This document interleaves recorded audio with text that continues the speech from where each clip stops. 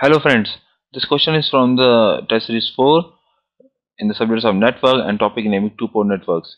In the circuit, we need to find out the open circuit impedance matrix. It means we need to find out the Z parameter matrix of the circuit. So in circuit we have two nodes. I have named it as node 1 and node 2.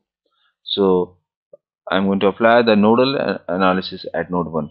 So we know that from nodal analysis, in the nodal analysis we basically apply the KCL equations across that node, and KCL says that sum of the incoming current across any node is equal to the sum of outgoing current.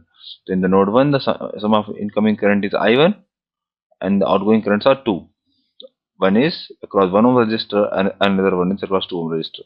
So if we apply the nodal in node 1 is, it will be I1 is equal to V1 minus 0 by 1 plus V1 minus V2 by 2. If you simplify this equation, we will get as the V2 is equal to the 3V1 minus 2I1.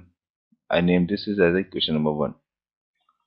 Now similarly I'm going to apply the nodal at node 2. In the node 2 incoming current is I2 and outgoing currents are V2 minus V1 upon 2 and 3I1.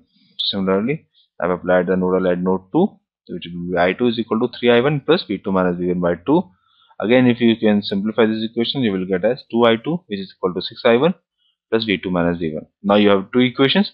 You need to just rearrange it, because we know that the equation of the Z parameters is V1 is equal to I1 Z11 plus I2 Z12. Similarly, V2 is equal to I1 Z21 plus I2 Z22. So you need to rearrange these equation number 1 and equation number 2 in terms of V1 and V2. I have did the similar thing. Now my V2 is equal to minus 8I1 plus 3I2 and V1 is equal to minus 2I1 plus I2. You can see that our parameters are minus 2, minus 8, 1 and 3.